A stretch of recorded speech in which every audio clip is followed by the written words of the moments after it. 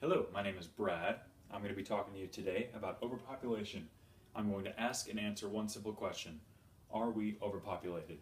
Now before we get into that, in Idaho, it's easy to say, no, we're not overpopulated. You look out in your backyard, you can probably see mountains. It's a 3-hour drive to McCall. On the way, you'll probably go through maybe 3 cities. So it's easy in the Northwest to look around and say there's plenty of room out here. But that's not what we're going to be looking at today. We're going to be looking at some of the denser cities, such as Chicago here, where the population density is much, much higher than it is here in the Northwest or in any centralized part of the United States. It's really hard to judge an entire country based on certain regions. So these overpopulated so-called regions here versus the sparsely populated regions where we live in, as a whole, make up the United States. But our goal is to find that are there enough instances in these states that have overpopulated cities to make an overpopulation problem? Is it something that we need to address? So first, before we go into anything, we need to address what is overpopulation. We need to define it. Now, Merriam-Webster defines overpopulation as the condition of having a population so dense as to cause environmental deterioration, an impaired quality of life, or impaired population. Now, one thing before we get going any further, to clarify, we don't really have environmental deterioration in these big cities. They're called steel jungles for a reason. It's basically all false. All of the trees that are there have been planted artificially. All of the buildings are obviously man-made. So the environment is not really a factor here. Also, resources. With our current economic situation, supply and demand chain, you're going to have unlimited resources here. If you want to go buy some food, it's going to be within a mile of you at least at any given time. We're not going to run out of food. We're going to be having more food, more water than we're ever going to need to use, just based on our transportation and technological improvements. What we're going to be focusing on is quality of life.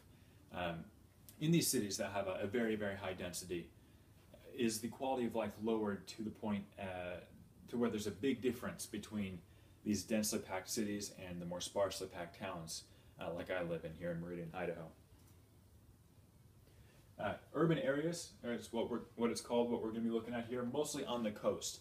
I don't know if you can see from where you are, but there's densely packed purple chains here on each coast, whereas it's more white in the middle, signifying that it's more sparsely populated. The urban areas of the United States currently, as of 2011, account for 80% of our population. So 80% live here and here, and 20% occupy this huge swath of land. So it's that 80%, the majority of Americans, that we're going to be investigating today. All right, like I said, there's plenty of land in the United States for us to move to. You know, there's places out here, you know, Wyoming, Nevada, Utah, that are just wide open. There's places for people to move, but oftentimes those in overpopulated areas do not have the means by which to go move to a new area, much less build a house in an open, empty area. So just to kind of nullify some of the questions of, you know, if we're overpopulated, how come there are big open mountains and plains with nobody in them? It's because of this. Some people don't have a choice to move from an overpopulated to a less populated region. Now, what we're going to be focusing on in the limited time that we have today is 10 states with the lowest quality of life, according to a study done by Thomas Froelich and Alexander Hess. They are writers for 24/7 Wall Street. They did a study that measured employment rate, income, homicide rates, and voter turnouts, kind of a little picking of each area of life. We have work, money, safety, and community involvement here that we're going to be looking at to see what kind of quality of life do we have.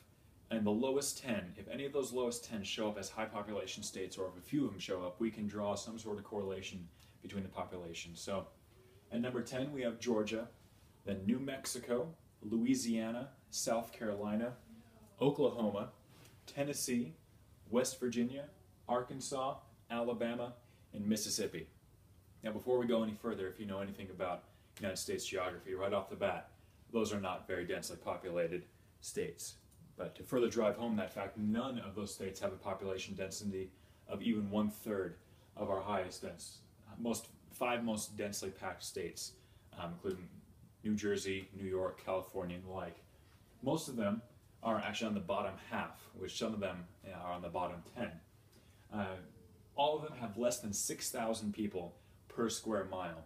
Compare that to New York with 27,000 people per square mile, and New Jersey with 56,000 people per square mile. It's pretty obvious that higher population density does not necessarily mean a lower quality of life.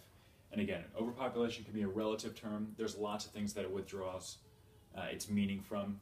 We know it's not resources and local wildlife, because in many places those are infinite and artificial, so we can't base it off of that. But there are different areas that have better or worse quality of life, and we found that it is not influenced by having an overpopulated state. So from this lens, from the viewpoint of a lowered quality of life because of living in an overpopulated state, we can successfully say that no, we are not overpopulated. Thank you.